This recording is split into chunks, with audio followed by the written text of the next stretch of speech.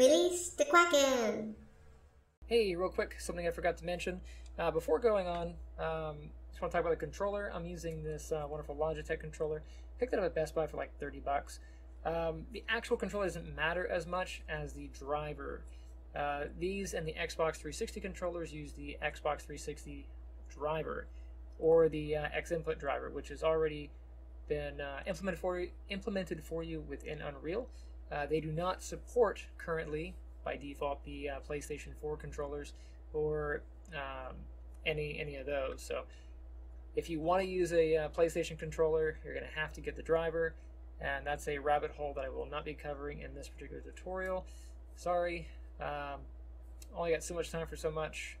You can always give a shout out to Epic and complain to them about implementing the appropriate driver. There's a bunch of stuff out there for it though, but we will not be covering that here. So just make sure you have either a Xbox 360 controller or one of these, cheapo deepo ones that you can pick up at Walmart or Best Buy. All right, and on with the tutorial. Greetings, fellow game designers. Ron here at Lame Duck Studios, and today we're going to go over how to set up a controller. Oh, there you go. There it is. Set up a controller to use with your widgets. I know in Unreal it's a bit of a pain. I'm going to show you how to hook up a controller and have it actually communicate to your widgets. This is going to be a bit of a series. I'm going to show you how to do one controller, then I'm going to show you how to do two controllers for both local gameplay and for utilizing two controllers within the same widget, so you can use like a character select, that sort of thing. So stay tuned. I'm going to break this up into a few different tutorials and show you how to get through each one, because I know the documentation out there is terrible, and yeah, so I'm going to go ahead and fix that.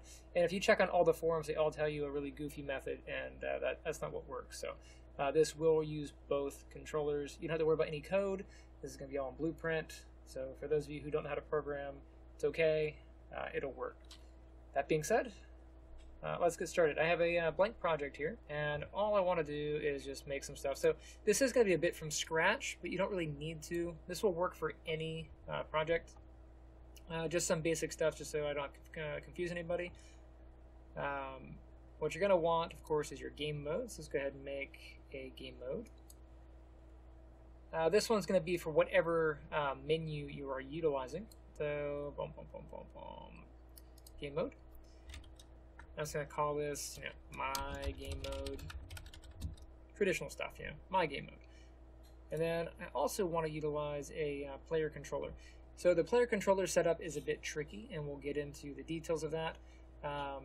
Just be aware that the game does have a player controller, but you're going to want to create one so you can specify some of the controls. You can really put these controls anywhere, but the player controller makes the most sense. So I'm going to call this one menu, I'll say my menu controller. Good, good. And then of course we need a widget to put stuff in. So let's go ahead and make under user interface widget. And I'll also call this menu widget. Alright. Let's add our game mode to our level. So edit, project settings, maps and modes, game mode base. Let's just go ahead and put in our game mode. Hit the drop down here. And we don't really need a pawn, but it's fine. And then for the player controller, it's going to be our menu controller. Okay, got my menu controller. That's good and good. We could create like a HUD and throw that to the screen, but I'm not going to do that. I'm actually going to call my my widget through the game mode. You can call that from anywhere you like. So I'll go to my game mode. Let's go expand that window. Let's go to the graph here. We'll just do begin play. And off of here, we'll do create widget. All this is basic stuff. You can kind of get anywhere. But just for those who are kind of new to this, we'll load the main menu widget and then add to viewport. There we go. And that'll get the menu showing up on the screen. So if we hit play, there isn't really anything to show up yet, but if you did, it would appear, right here. To not confuse us by being in an actual level, I'm going to go ahead and clear this out and just make a blank room. So let's go ahead and do a new level. Let's go do an empty level. And there you go. So this will be our little menu level for the sake of argument here. Do a quick save. It's going to ask me all kinds of stuff. Let's go ahead and save the level as well. So save current. And I'll just call this menu. I'll do main menu. Sure. So here we go. Real quick, since we did change the level, let's make sure that our world settings also gets the game mode. So my game mode. And I really should name this menu game mode in the event that you need to. So I'll do my menu game mode. There we go. Organization. Okay, so let's go ahead and create the widget. So nothing too fancy in the widget. We're just going to put some buttons in here. You can really put them any way that you want, but if you want them to be in a reasonable list, yeah, make them linear or whatever. I'm just going to make them kind of nice looking. I'm going to do a vertical box. Now you don't need a vertical box. This will work regardless. The way the navigation system works in here, it doesn't matter exactly where the buttons are, just so long as buttons are here. Okay, I'm going to go ahead and just center this up. Let's do over here on alignment, 0.5, 0.5. If I'm going a little bit quick, it's okay. You can always pause the video and go back. All right, inside my vertical box, let's go ahead and add some buttons here. So I'll do a button. I'll just name this button 0. I'm going to take my button 0. I'm going to go ahead and wrap that with a size box. So go down to wrap with and then size box. This will just let you define the size of your button so you can make them however big you want. I was going to do 50 by 50.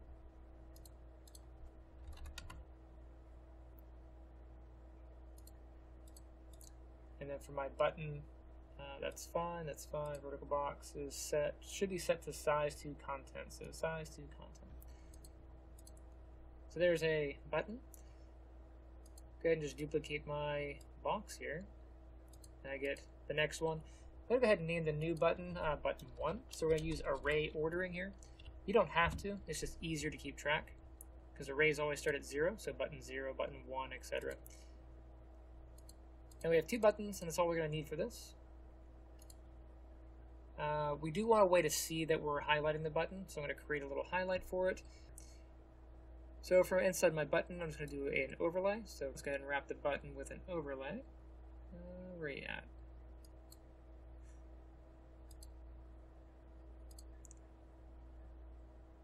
And then I'll just tell this to fill out. So let's go up to the button, we'll do fill out. And then inside there, I also want to do an image. I'm going to take my image, I'm going to drag it in. I'll put that just right above the button here. And make sure I move it above the button. If we put the image in front of the button, we'll have some issues clicking it. So we want the image to be behind it. You can set it to be not hit testable, but I find that still interrupts the clicking. And I'll go ahead and just name image. This will be highlight. I'll do highlight 0. And I'm going to rinse and repeat. I'm actually just going to go ahead and delete this one off and just duplicate this one here. I'm going to duplicate the size box and just rename these to match. So highlight 1 and then highlight button 1. And then for the buttons themselves, just to make it easier to see the highlight, I'm going to go ahead and just give it some padding. So grab the button. Let's do a padding of 10. Actually, let's do like 3. That's probably more reasonable.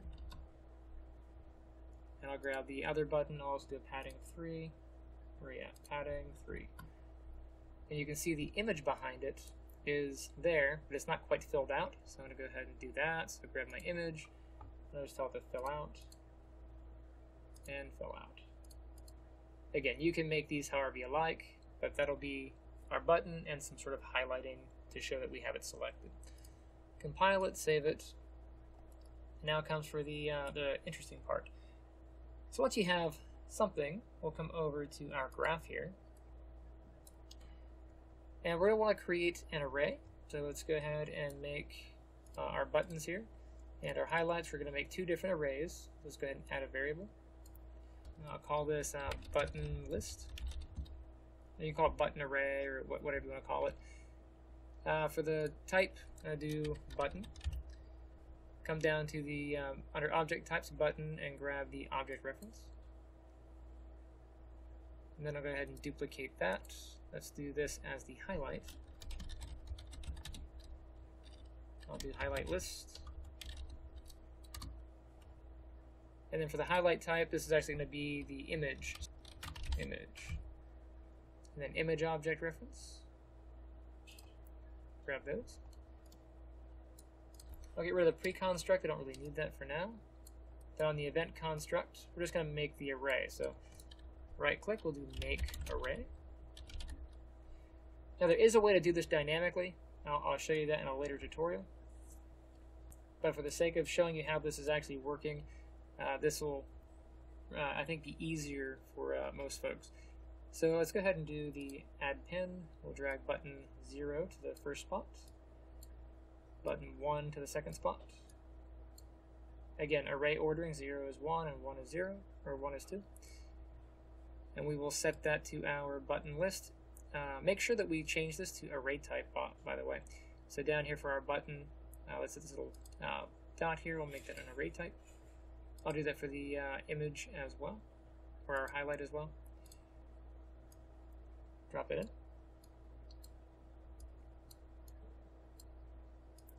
Fix my OCD.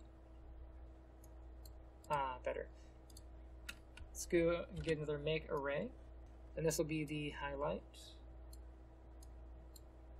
Highlight 0, highlight 1.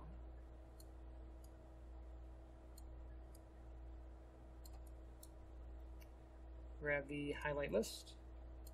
Drag it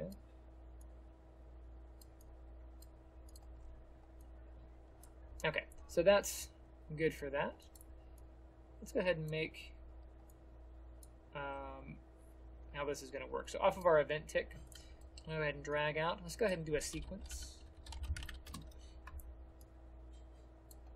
From our sequence, let's do a for each.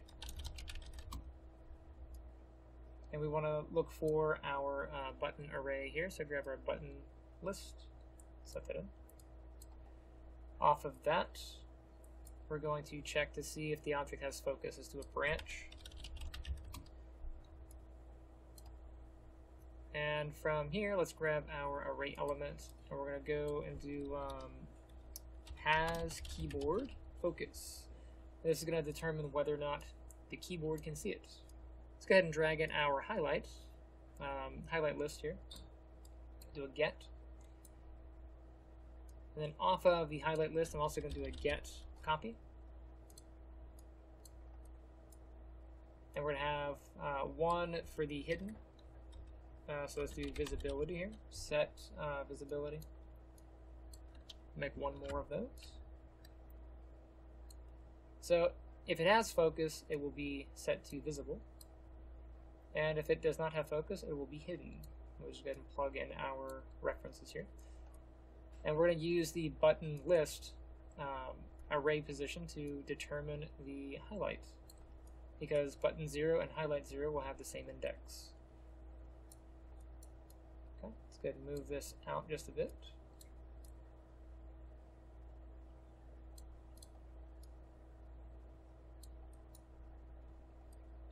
Okay. And if we play from here, we should be able to click and see our buttons highlighting. And oh, let's go ahead and make sure we set this to hidden for our second one. And at this point, we should be able to compile. Let's go ahead and save it. I'm going to play this in the output window, so hit the drop down. Let's do a new window with pi. Okay, and then of course from here you can see that we have, if I click, it highlights, changes position. Awesome, awesome. You'll also notice if you use your arrow keys, it works because we have keyboard focus. And if you take your controller at this point and use your up and down on the D-pad or even the analog stick, you have input because the controller uses the keyboard mappings to figure out where it's at. But you'll find what you can't do is use your WASD keys to adjust your position. So we're going to have to set that up, which we'll do in the next tutorial. Go ahead and save this here, and I shall see you in the next one. Hey guys, we have done it. We're at 1,000 subscribers, and I have you to thank for it. Thank you, awesome. Misty and I both appreciate it. Maybe I should have called the studio Fuzzy Kitty Productions. That being said, of course, I want to remind you that we are taking a vote for what project I should work on next. Big kind of project for the channel, whether it's going to be a fighting game or puzzle adventure or whatever. Check it out in the link in the description on the Patreon. Head over there; it's free. Just vote on it. Also, I want to give a quick shout out to Gaurav Barari. Hopefully I'm pronouncing that correctly. Gaurav decided to make a wonderful logo as a way of saying thank you for all the work that I do, which is very, very appreciated. Here it is. I think it's beautiful. I love how the beak is the L and the D is the head, and lame duck just kind of pops out, and studio takes a back seat. It makes the cartoony logo a little bit more mature, which is kind of cool. So again, Gaurav, thank you very much. That was very awesome. And stay tuned, keep watching, and I shall see you in the next one.